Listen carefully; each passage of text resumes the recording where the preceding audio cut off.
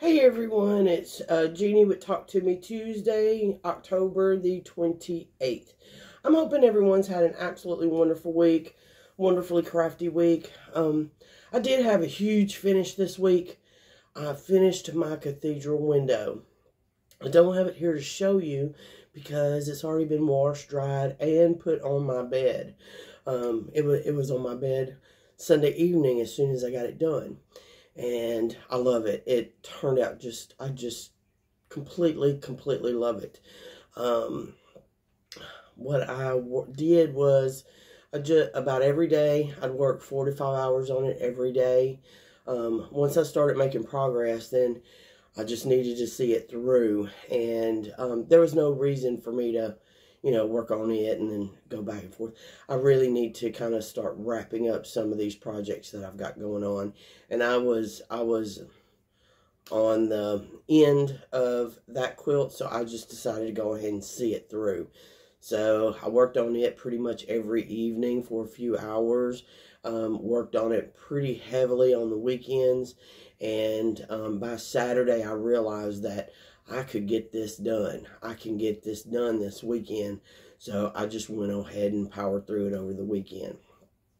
And I'm so happy that it's done. I'll add a picture for those of you who haven't seen it on Instagram or Facebook. And so I'll add a picture to my post. So I worked on that. Of course, this week is Halloween. Happy Halloween, everyone. Usually I go all out for Halloween, and this year we've made a decision not to. So no outside decorations are up. I do have my wreath that my sister-in-law made me up in the house. And then I also put up my Hocus Pocus quilt this year.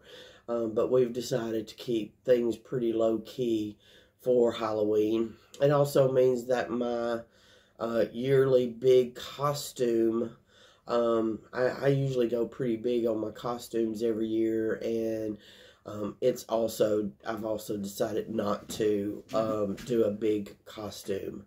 I had two ideas. I briefly thought about it, gave it some thought.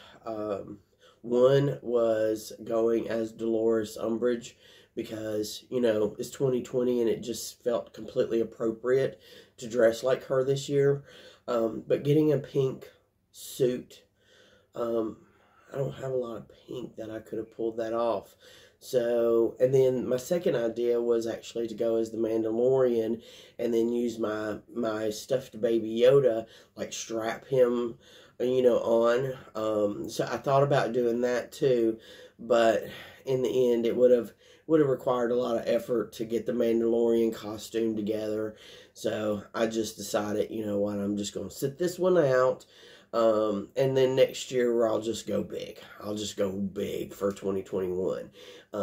Anyway, so kind of, had that stuff going on in the back of my mind. Halloween, and then, we've got the holidays coming up in general, and we're trying to figure out, how we're going. We usually do a pretty big Thanksgiving. We're going to back that off a little bit. Anyways, but this is not just me. This is everyone. Everyone's having to make these decisions, and it's kind of stressful. It's like, oh, well, just don't do it. And that's not, we got to do something. I just haven't completely decided what. So, got that going on. After I finished my cathedral window, I haven't done anything. I do believe this weekend is going to be dedicated to mask. And I'm going to put one more solid weekend into mask making. And I have several that I'm wanting to make. I may even make some Christmas ones, some holiday ones, just to go ahead and have them done. And then I'll be done with masks for a while. I have to tell you, I'm dreading it, but I need to get them done. But I want to make one more good hit on mask, and then I can focus on my Rankin and Bass quilt. Because now that I got my cathedral window completely off my list, I want to get my Rankin Bass completely off my list. But I need to get this. I need to get these masks done this weekend. So that's what I plan on working on this weekend.